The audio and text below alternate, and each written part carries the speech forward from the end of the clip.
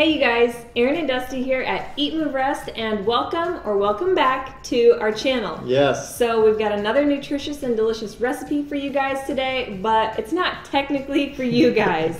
This one is for your fur babies. That being said, you totally could eat this. I'm looking at it like, wow, I might pull up a dish right next to Beau tonight. It looks amazing. This is legit what we eat every single day. Pretty close. Yes, so contrary to popular belief, dogs are not carnivores, they are actually omnivores. Right. So they can subsist on a 100% vegan or plant-based diet just as we can, right. And they can thrive well into old age, which is all that we want for Beau. So we understand this. It seems a little bit daunting to have to now cook your dog food too, and maybe expensive. Full disclosure, Beau doesn't eat like this all the time. So this is a supplement to what we usually feed him, V-Dog. So we love this stuff, and more importantly, Beau does too. And we have a discount code that we will place below in the description. If you type in Eat, Move, Rest at the checkout, you'll get a sweet discount and you can please your pups. Honestly, let him be the judge because totally. He didn't like his old food, which No. had us on the hunt for a new brand, a new variety. Yep. We decided why not go vegan with it? We are, and we found that dogs can do it too. So we jumped on board with V-Dog and we haven't looked back because he loves it. One more side note, we are not claiming to be experts. We're not veterinarians. We're not trained or educated in that area, but we have done our own research. So we're just sharing what we've found to work for us, and we're excited to share it with you guys because if you are interested in making homemade dog food, it's really a fun experience because it doesn't take very much effort at all with the Instant Pot or something similar. Right. And a lot of times at dinner time, we're enjoying our food and Beau is sitting there with the saddest look in his eyes, and we can't help but give him table scraps or like let him eat up whatever we chop up because honestly, these are the foods that when they fall on the floor, he goes for them. So he loves them anyway. So this recipe includes some supplements. We'll tell you guys about those. And we have kind of formulated this recipe from some other YouTubers. And again, like Erin said, we've done our research. We can get it into that stuff later, the nitty gritty. But for now, let's do the recipe. And if you guys like this video, thumbs up. Hit that subscribe button, make sure you've got the bell clicked to turn on notifications and get alerted when we put out new content. Leave us some love in the comments below, or if you are an experienced dog food cook or chef, let us know what we could do better or differently. And let's get cooking. Let's get going. So for this homemade dog food recipe, we're gonna break it down into different components so that you can understand the process and maybe tweak it in case you don't have all of these exact ingredients, because just like us humans, dogs need their variety too, so there's a lot of ways to get creative with it. So the bulk of your recipe is going to be these three items. So we've got 2 cups of green lentils, 2 cups of brown rice, and about 2 medium diced sweet potatoes.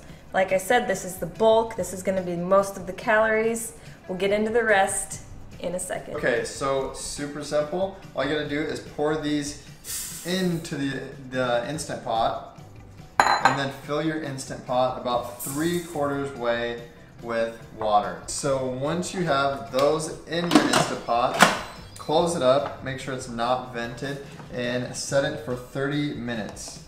So while we've got the bulk of our recipe cooking up in our Instant Pot, I'm gonna show you guys some other fresh fruits and veggies that you can add in. Again, feel free to get creative with it, but do your research also to find out what dogs can and cannot consume. So number 1, carrots are Beau's favorite, like legit favorite. Come here, bud. Here are the optional add-ins that we chose for this recipe. So we're gonna do about 2 cups of chopped curly kale, 3 medium carrots, 1 cup of frozen blueberries. Any kind of berries are amazing for dogs. We're doing 1/2 cup of ground flax, super important for those healthy ALA omega-3 fatty acids. We've got 1/2 cup of nutritional yeast. That'll give our pup all of his B vitamins, including vitamin B12. Super important on a vegan diet, even for dogs. And then here we also have 2 tablespoons of flax oil. You can also use hemp oil, olive oil, whatever kind you would like. Dogs need a little bit more protein than we need and a little bit more fat than we do. So make sure you get in those healthy fats and proteins. So yes, Dusty and I are oil-free, as you might know if you follow us. But for dogs, why oil, you might ask? This is going to be fantastic to give them a lustrous, shiny coat and keep their skin super hydrated, because nobody wants a flaky, dry-skinned pup. So make sure they get those healthy fats. So now for our 3rd tier of ingredients. This is where the nutritionally complete part of the recipe comes into play. So we've got pup supplements. Who else puts powders and loads up their smoothies with all kinds of superfoods? I know Dusty and I do, so why is it any different doing it for your pup, right?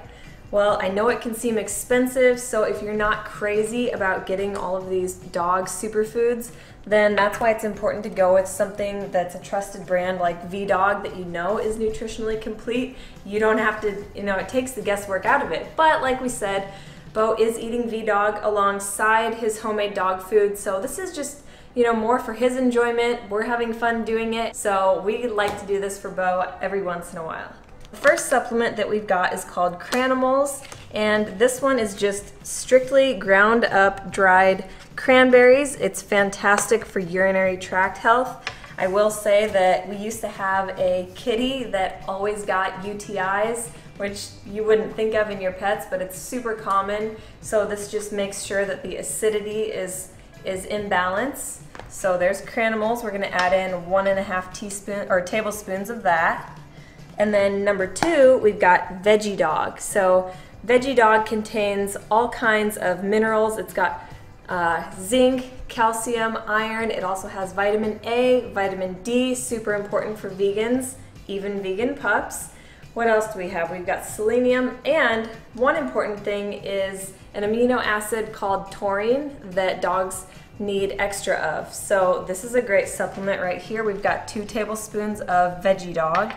And then our 3rd and final supplement we're going to add in is green mush. We've got 2 tablespoons of this. Green mush is going to be just basically a green superfood blend. It also contains all kinds of enzymes, probiotics, sea veggies, so tons of green, anti-inflammatory, alkalizing, super great for human consumption and animal consumption. This one is also good for small critters. You can feed it to rabbits, cats, guinea pigs, hamsters, you name it. So this is not sponsored, but I do want to tell you guys that I found all of these on a website called compassioncircle.com, and like I said, since Dusty and I are not experts, you can go there and find all kinds of fantastic information to make sure that you're doing what's best for your pets. Okay guys, meet Cucho. So Cucho is our very first foster puppy. We got set up through the Humane Society here locally in Lincoln to be foster pet parents, and like I keep telling Dusty, I have puppy fever, I really want a puppy, and he said, you have baby fever, we're having a baby in December. So it's not the best time for us to get a new puppy on board, so for now we're just fostering, and little Cucho is so much fun and so adorable, so we're excited to let him try a little bit of our homemade food too. Not too much. Baby puppies' stomachs can be a little bit more sensitive and they need a little bit different nutritional content than adult dogs, but we're gonna let him give it a try. So this is after about 35-ish minutes in the Instant Pot. It looks incredible. It's creamy, it's smooth, it's juicy. These pups are gonna be eating good tonight. Power tool time. Next step is to use an immersion blender to puree your dog's food. So basically we're just going to puree the base of it because it becomes much more highly absorbable for your dog in their digestive tract. They have a much shorter digestive tract than us humans do, so things go through there a lot more quickly, and if it's pureed, it's going to aid in maximum absorption. You can see it already kind of looks like a canned dog food consistency, which is exactly what we want, but we are gonna add in a few chunks and crunchies and munchies, so we're gonna add in our 2 cups of leafy greens. And then Beau's other favorite are 3 carrots. We're gonna add in our berries. Now I'm gonna give that a stir quick. Now we're gonna add in our nutritional yeast, our ground flax seed, our flax oil, and last but not least, our supplements. We've got our veggie dog with all of our vitamins and minerals, our green powder, green mush, and our cranimals.